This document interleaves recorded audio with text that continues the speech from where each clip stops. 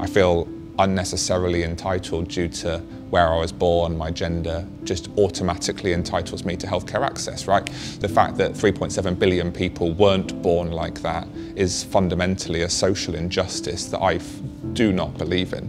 I do not think is justified, and that's obviously why I decided to try and do something about it.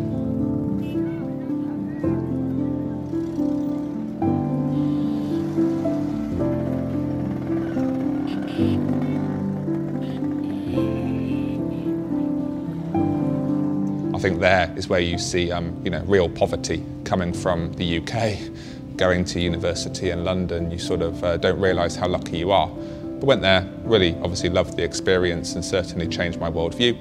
I ended up with an internship in a large pharmaceutical company looking at access to medicine, how to discount healthcare products but open up large customer bases in the process, so lower cost medicine to reach hundreds of millions of people in India.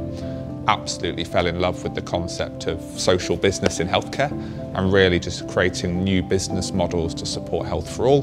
Went back into the UK, focused on consulting, working for the NHS, and really saw how a health system could be structured and how digital health worked.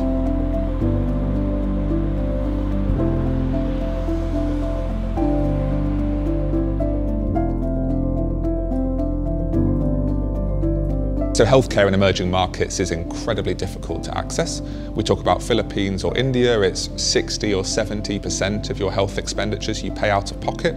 Health expenditure globally pushes 100 million people a year into poverty. 52% of the world, or 3.7 billion people, cannot access any healthcare at all.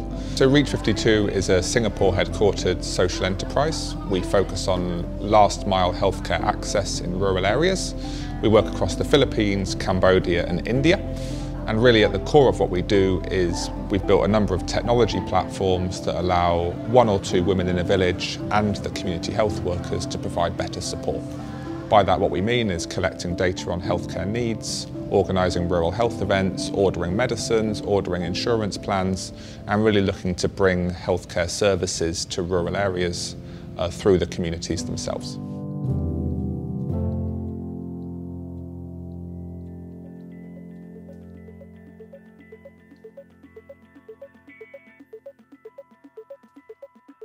DBS Foundation wanted to challenge us to grow faster, so we took all of the funding they gave us and we launched in India. We've opened an office in Bangalore and we wanted to work with 3 on-the-ground NGOs to launch this service, collecting data, connecting patients to government and NGO healthcare, as well as offering our discounted or affordable insurance and medicine products. And none of that could be possible without the funding and support of DBS Foundation. The last 5 years of my life have been some of the longest hours I've ever done, some of the longest weeks. But now as we start to make progress, the experience that we've got as an organisation really allows us to build quite a complex, comprehensive service in areas where no one else can. So yeah, really hard work is key to making good things happen.